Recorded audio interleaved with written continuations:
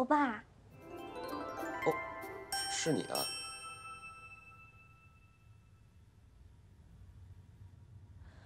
你手还疼吗？不疼啊。你是特意来看我的？对呀，我给你打了一早上电话，你都没接，我还以为再也找不着你呢。哦，不是，我那电话是那个晚上10点到早上8点是勿扰模式。哦，没事儿，我给你买了好些吃的，都是营养食品，很多你饿了不用做，直接可以吃。哦，你就别吃面条了，多没营养呀。我在想呀，你自己一个人打理一间诊所，一天够累的了，现在手又受伤了，那没人照顾怎么能行呢？以后啊，你这家里大大小小的事儿，你就给继续。不是。那个不得烦你们了啊！品中元，你真逗，我以为刚才你真的是为我好了，没想到你跟我耍心眼呢。这位阿姨，你叫谁阿姨？您不是说我还是他姥姥呢。怎么说话的你？想谈恋爱就好好谈，给自己铺什么路啊？您误会了。哎，我误会什么了？李医生能对我这个萍水相逢的人舍心相救，就说明他是个坦荡的人。不管你们什么关系吧，你还不了解他。我了解够了，留你慢慢了解。这不急，既然离了，你就别操这份心了。我什么都没说啊。他就说你是他前妻。你告诉我，你是不是早就有问题了？我有什么问题啊？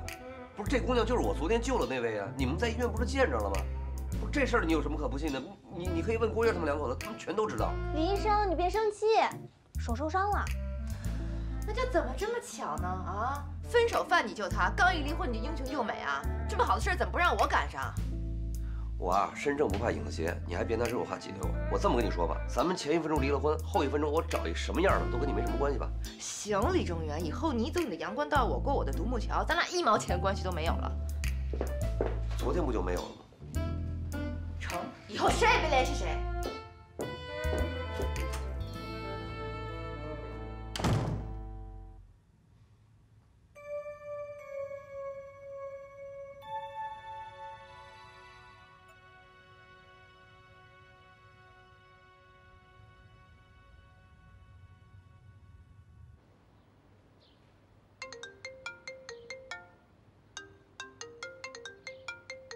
缘分，你电话，电话。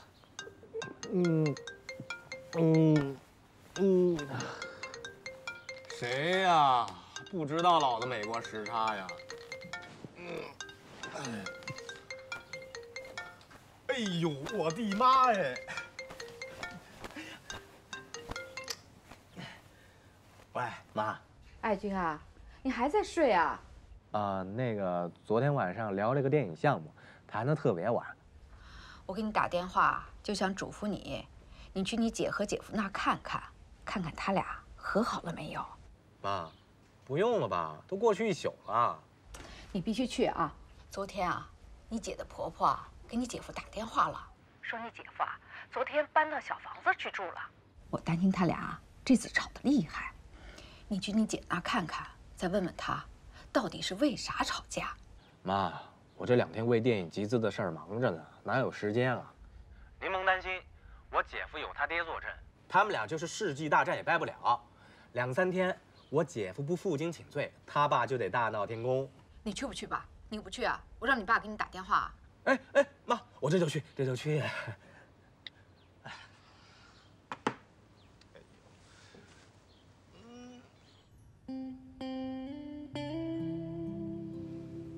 李医生，刚才这事儿也怪我，我不应该这么说。虽然你们俩离了，但他也是你的朋友，我说这些话确实不合适，对不起啊。其实我看得出来，你是出于尊重，他却以为你怕他。我觉得一个女人可以任性，可以有脾气，但人前必须要给男人留面子。男人是女人的半边天呀。以后你要找女朋友，一定要找一个崇拜你、以你为中心，看你哪儿都好，什么都听你的，你就是他的全世界。你说的有点旧社会啊。好女人就应该是这样。换句话说，你也应该感谢他，要不是你俩离了，你哪会有再选择的机会呢？我没吃完呢。油大，对身体不好。我请你出去吃。你请我？不，我请你吧。咱俩用不着分那么清。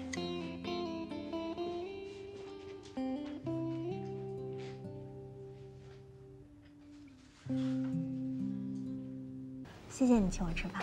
嗨，客气什么？我还得谢谢你来看我呢。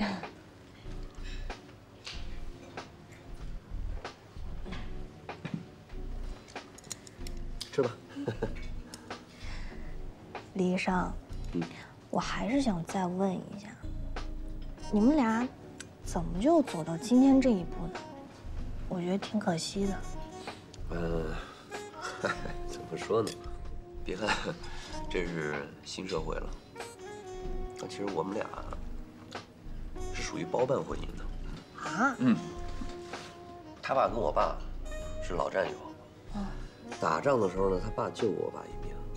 于是呢，这老哥俩就有一个约定，将来有了孩子，如果是同性，一律结为兄弟姐妹；如果是异性，那就结为夫妻。所以这种报恩的心情啊，我们是可以理解的。但是，报恩的这个事儿，你说要落到孩子头上，真的没准就遭了罪了。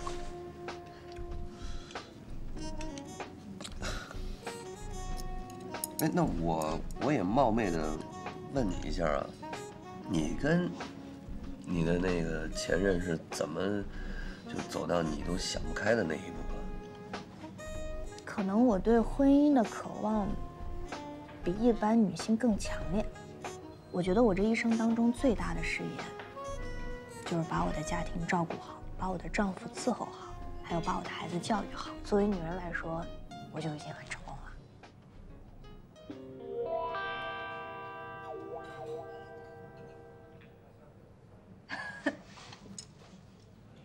快吃吧。